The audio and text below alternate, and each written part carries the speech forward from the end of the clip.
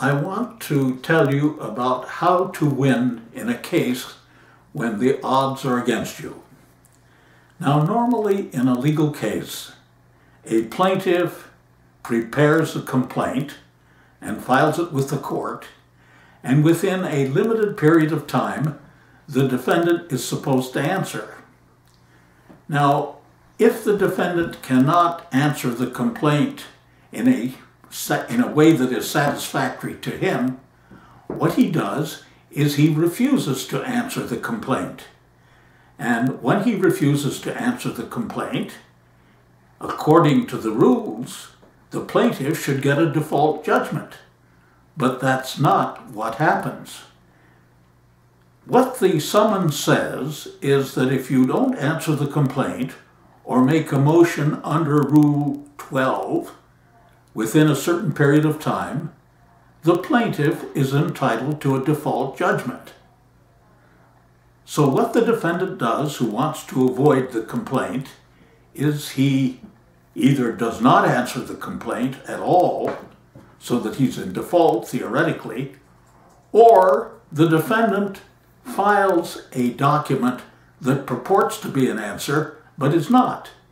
And typically what the defendant does is he files a motion to strike a part of the complaint.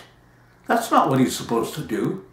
If he wants to strike the complaint, he should file a motion under Rule 12b-6. But that's not what he does.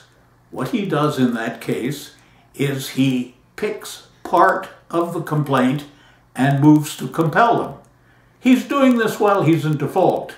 But does the court do anything about that? Well, the court says, a document has been filed, so let's look at it. Aha.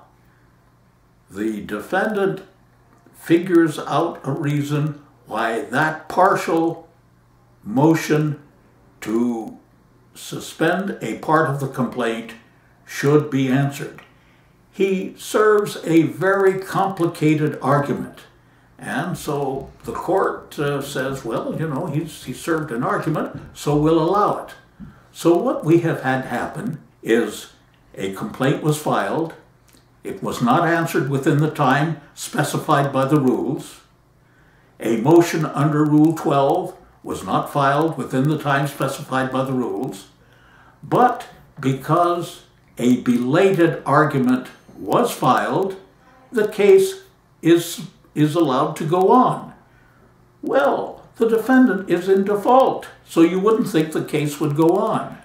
So what the plaintiff does is he files a motion to strike this improper response to the complaint. And at the same time, he asks for the default judgment that he's entitled to. It's not granted. So the defendant continues. He might file interrogatories, or he might file requests for admission.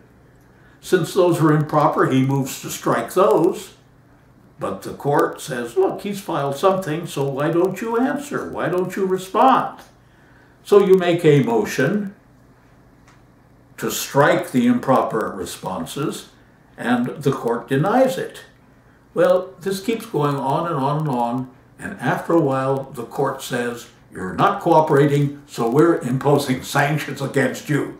This is in a case where the plaintiff has filed a complaint, the defendant has failed to answer, and the court has imposed sanctions.